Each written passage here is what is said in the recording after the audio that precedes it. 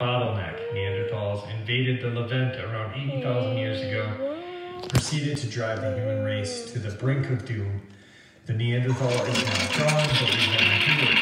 While we live, we will be alive.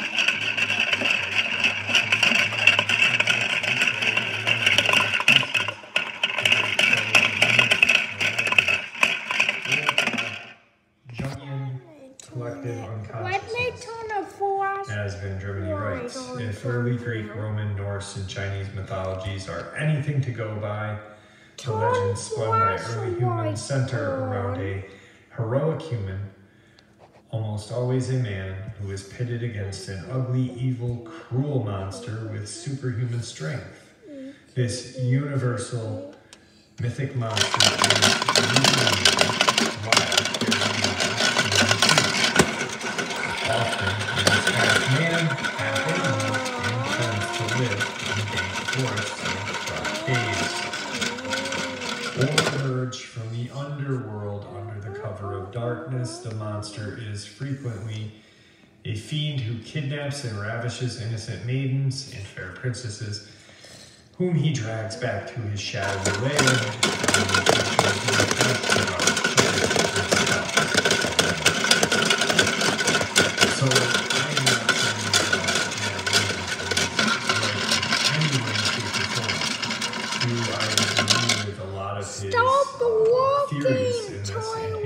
Findings. Yes, I do. I do. It makes a lot of sense if you really think about it.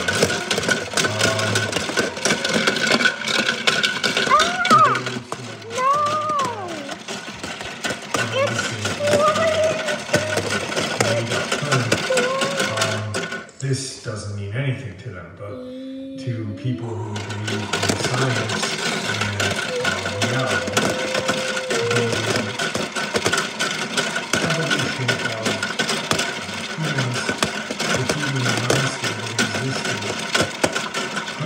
hundreds of thousands of years ago is very true. I mean, it's we have certain things that are programmed into our brains. Why are children afraid of the dark when they've seen a monster? You know, you get a little kid who has never seen a horror, yet he is afraid of the dark. Well, it's ingrained in our psyche that we have been hunted by monsters at night. What were those monsters? Those monsters, once again, and as Van Germany describes these monsters that are in our head, in our psyche, in the primary voice, are described as this.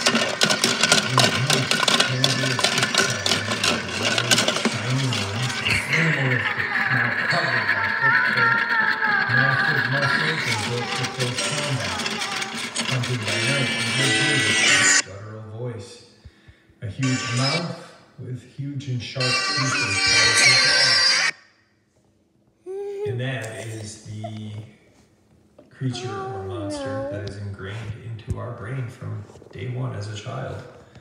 How interesting is that?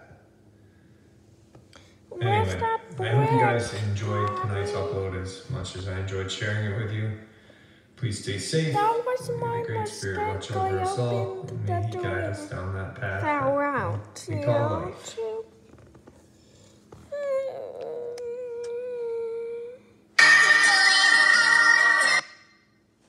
Where's the brick, Daddy?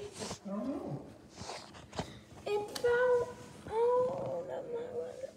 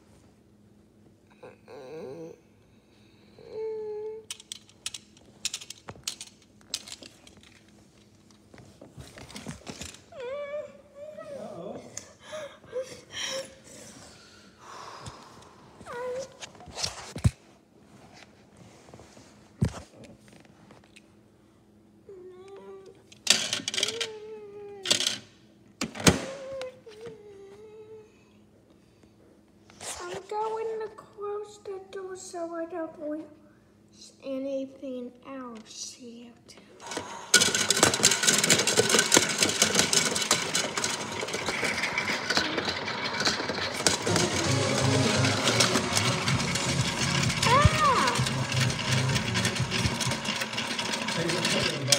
This is Aaron from Aaron's Audio Corner, and today I've got the Klipsch RP600M version 1 Do you and see version the boy? 2. If you want to know, should you upgrade to the RP600M version 2, the one that just came out last week, this one, the answer is, it depends. If you have equalization with the mini DSP or something along the lines where you can actually go and manually make equalization adjustments, then no. I think the answer really is just no. Keep your 600M, use some equalization adjustments because the horizontal directivity is actually better just by a little bit on the 600M. But if you do not have equalization, or maybe you don't really want to use it, you don't want to add the additional cost, then the 600M version 2 is going to be the winner. Nice. And if it were up to me, which one would I choose? I would go with the 600M2 simply because of the horizontal radiation. The video is about 10 to 20 degrees wider than horizontal radiation. You get more development. You get more space, you get more room for the instrument to the soundstage to breathe. But you still get really good precision, and that is the first thing about the 600M2 that surprised me. And by the way, I bought both of these speakers for review. Last week when the 600M2 dropped, I had 3 or 4 people in the span of 2 or 3 hours ask me if I would be willing to review this one because Andrew Robinson and Steve Guttenberg both had reviewed the speaker. Now, I haven't watched either of those reviews. I simply don't have the time or the luxury to go and do that between my regular day job and trying to review speakers and do things for my own channel. I would be curious to know what they thought of this. So if anybody after watching mine wants to chime in and say, yeah, you guys aligned or you didn't, I'd be curious to know. Give me a brief synopsis of what they have to say. So I just ordered it myself, and I'll sell them on Patreon for a good deal. But that's where the speakers came from this time. I'm just wanting you all to know. In terms of looks, these speakers pretty much look the same. The main difference that you'll notice is the waveguide for the horn is extended further to be flush with the baffle, whereas in the version 1, it doesn't quite extend all the way out to the edge of the baffle. And that's going to help more with the version 2 because it's going to help with diffraction. So it's a smooth edge all the way out to the very end, whereas this one doesn't go smooth all the way out to the end. It goes smooth until about a 1/4 inch, maybe a 1/2 inch or so, and then it abruptly stops and it goes flat to the baffle. The other major difference is the back of the speaker. The back of the V2 looks a lot more professional than the V1. The V1, honestly, is kind of cheesy compared to the V2, which the V1 on its own is fine. But compared to the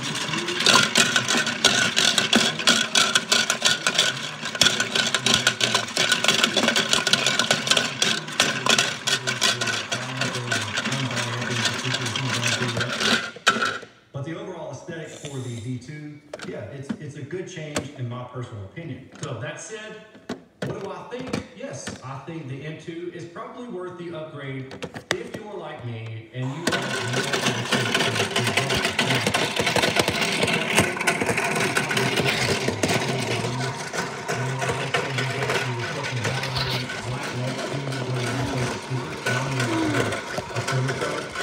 you may not want the extra radiation from the M2. You may prefer a more narrow radiation because that's going to keep the soundstage a little bit more closed in. And you may say, why do you want a more closed in soundstage? Well, because it's less reflective down to the wall. And more likely, you're probably going to have a little bit more trouble with a speaker that doesn't have a more focused directivity. But the point is, even though this one is a little bit wider in directivity, you still have precise image placement. And I really dig that.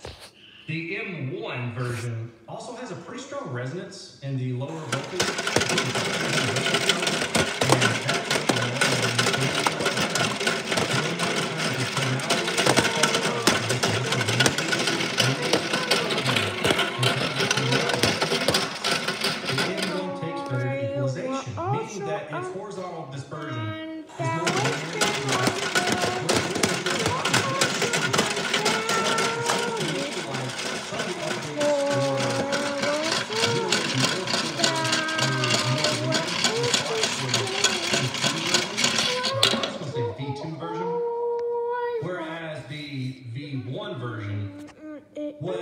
less linear.